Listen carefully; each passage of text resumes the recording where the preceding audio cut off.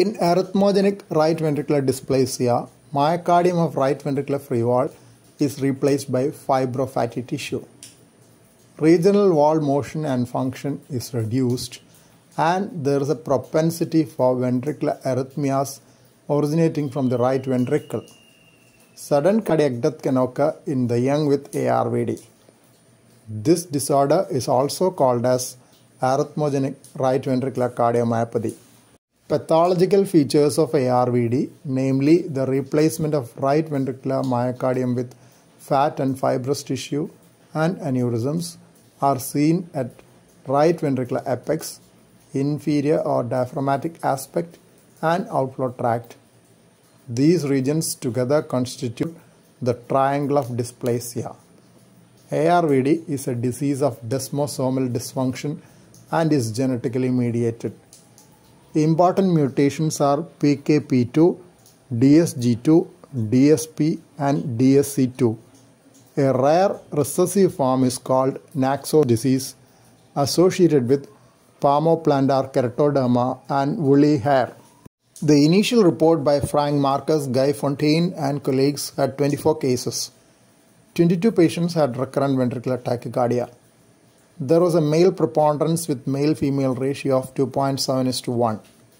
All but one of the patients had ventricular tachycardia of left bundle branch block morphology.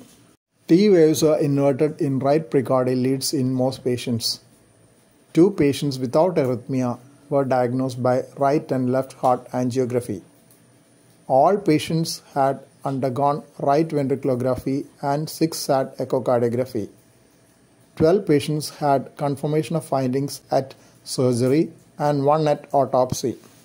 7 patients had incomplete right bundle branch block pattern and 1 had complete RBBB.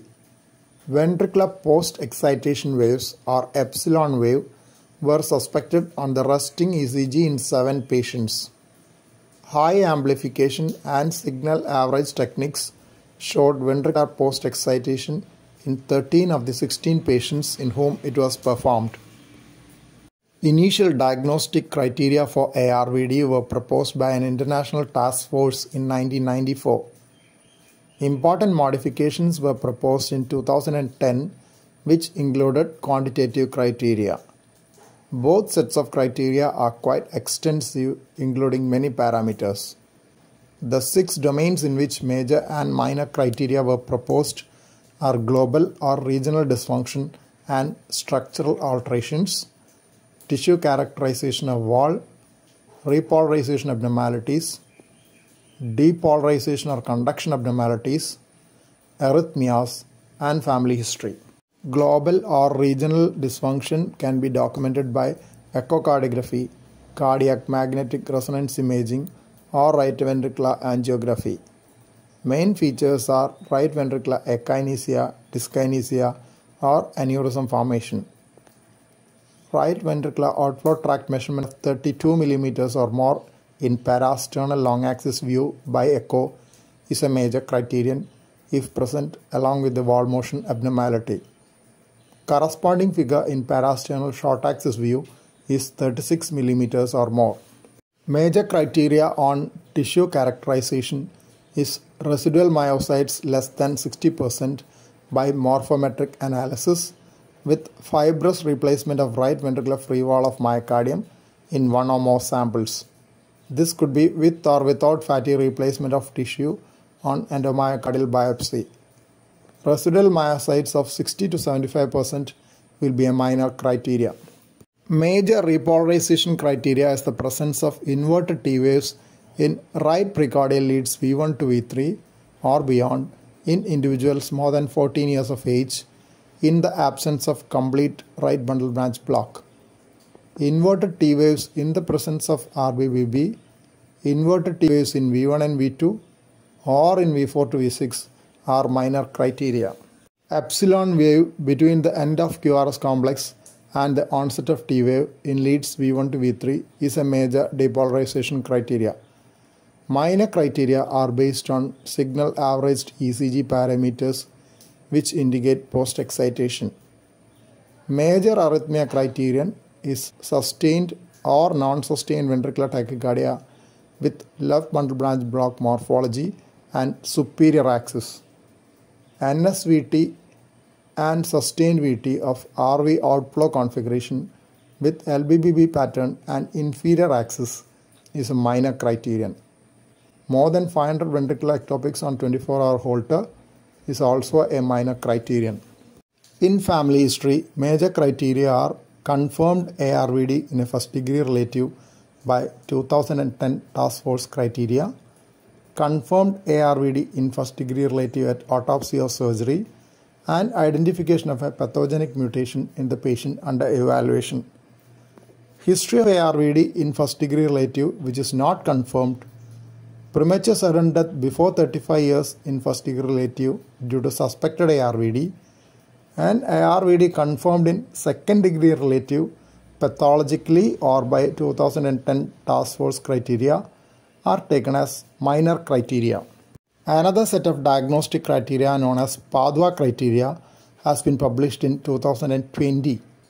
They mention that autopsy investigations, genotype-phenotype correlation studies, and contrast MRI have shown that fibrofatty replacement affects both ventricles with left ventricular involvement which may be parallel or exceed right ventricular involvement.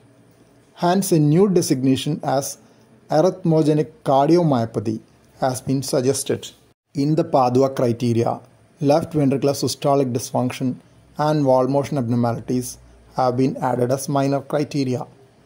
Left ventricular late gadolinium enhancement on CMR of certain regions of the free wall and septum have been included as a major criterion.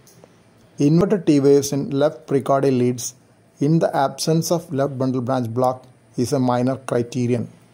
Low QRS voltage of less than 5 mm in limb leads in the absence of obesity, emphysema or pericardial effusion is another minor criterion. VT and NSVT of RBBB morphology excluding the fascicular pattern have also been included among the minor features in Padua criteria. Family history or genetics criteria have been modified to include the proposed new name arrhythmogenic cardiomyopathy instead of ARVD. First set of references. Third reference. Remaining references. Thank you for watching this video. Please subscribe, like, share and post your valuable comment below this video.